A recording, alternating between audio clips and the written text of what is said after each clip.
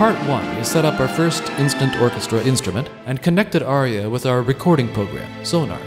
Now let's investigate the controls. Using the on-screen modulation wheel, we can hear this sound morphs between strings, brass, and woodwinds. Using my keyboard's mod wheel, I can get a smooth transition between the layers. The mod wheel in the interface is just for testing purposes. This wheel movement could be recorded as part of a project. The mod wheel is sending MIDI controller number 1 to Aria. Keeping track of how Aria interacts with the recording program, let's look at this. The volume fader on the MIDI track in Sonar controls the fader in Aria. That default can be changed, but it's better to leave it as is. Let your recording program control Aria's faders. It's less confusing. Now, click the word Controls, and there we have all the controls available for this particular sound. They'll vary from patch to patch.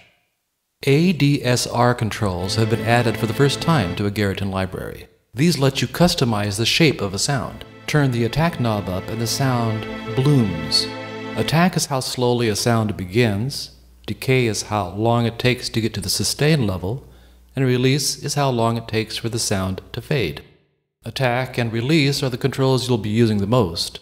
Listen to the results.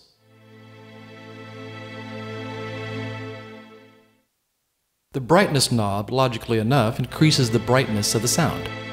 Notice these knobs are labeled with CC numbers, MIDI control numbers. We'll be using those as this project develops. The low-pass filter attenuates signals with frequencies higher than the cutoff frequency. And the high-pass filter does the opposite. Recording automation data for this control could give you some interesting sweeping effects. Two knobs control the vibrato. Vibrato amount is controlled by aftertouch, vibrato speed by CC17. Most of the time you want to record data for these controls, so they're not just static at one setting.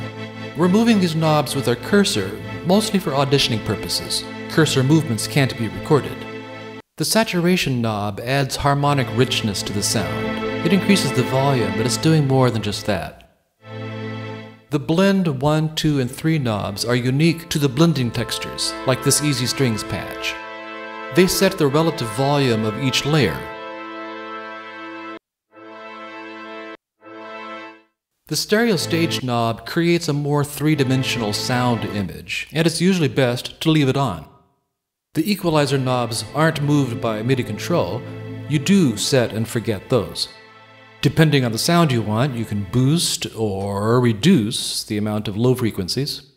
And like many equalizers, the mid section has two controls. You choose the frequency and the amount of gain or reduction of gain. Like with all of these knobs, the best thing to do is grab them and experiment to see what the results are. After you have a number of tracks in your project, you'll find the equalizer will help you balance the sounds. For now, we have a starting point with this sound. We can return to the control page as much as we want as the music develops.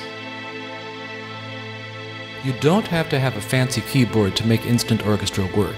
All MIDI controllers can be drawn in.